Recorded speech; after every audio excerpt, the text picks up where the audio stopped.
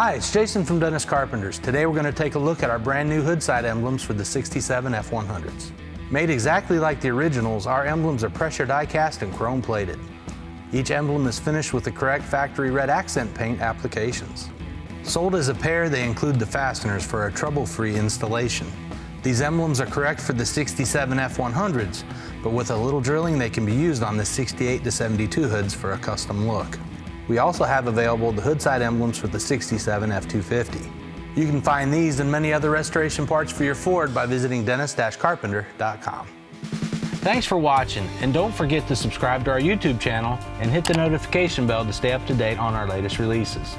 If you have any suggestions or requests on videos you'd like to see on our channel, comment below.